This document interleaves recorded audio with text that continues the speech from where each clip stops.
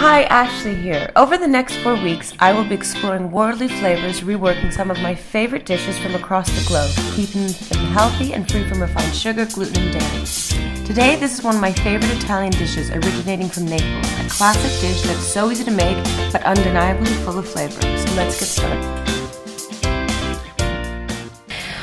Okay, so for this tasty Italian dish, you only need a few ingredients.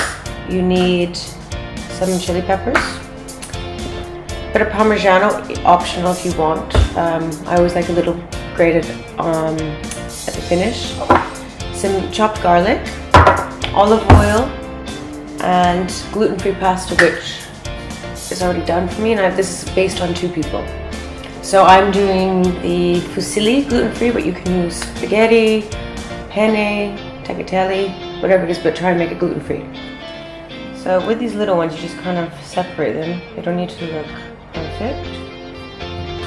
Now, depending on your spice factor, add less or more depending how hot you want it. And I like it hot.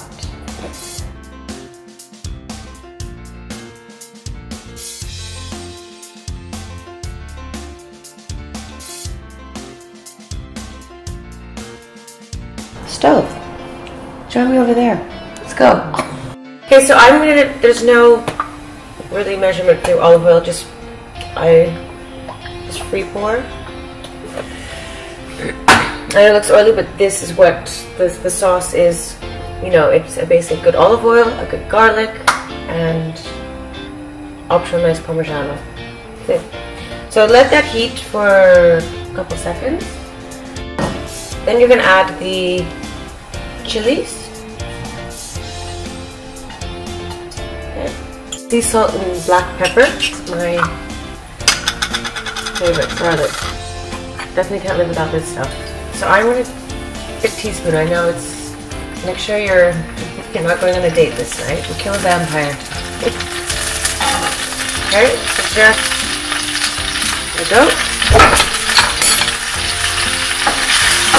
But literally, I mean, this is taking 2 minutes. So the pasta's done. Just gonna add your pasta to the frying pan. So at this point, you need to turn the stove off because then it will completely disintegrate the oil. So just for, I don't know, 30-60 seconds, again, just heat it lightly. And while that's going on, I'm going to just grate a little bit of the Parmigiano.